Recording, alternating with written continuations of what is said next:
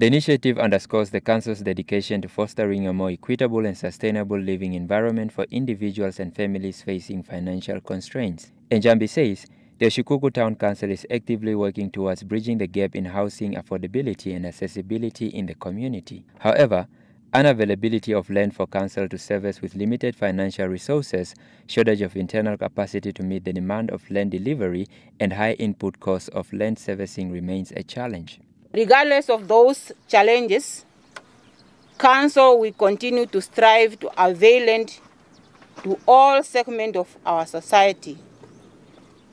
On the basis of that understanding, Council has adopted a stance to rededicate itself to the provision affordable residential haven for the next 5 years, as envisioned in its soon to be launched strategic plan with the theme "Let's Go Home." Through a transparent and equitable selection process, the beneficiaries were identified and granted the opportunity to acquire a plot on which to build their future homes, laying the foundation for stability, security, and pride of ownership.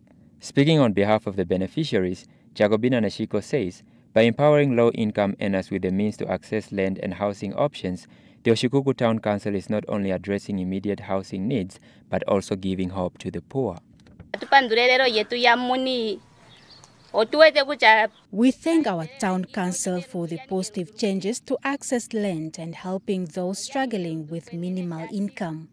We still have qualified members in the Shack Dwellers Association in Oshikuku who are in need of plots.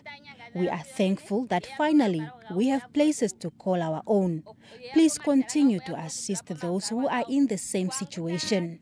To date, Council has allocated 62 plots to the shack dwellers, of which all have already been developed.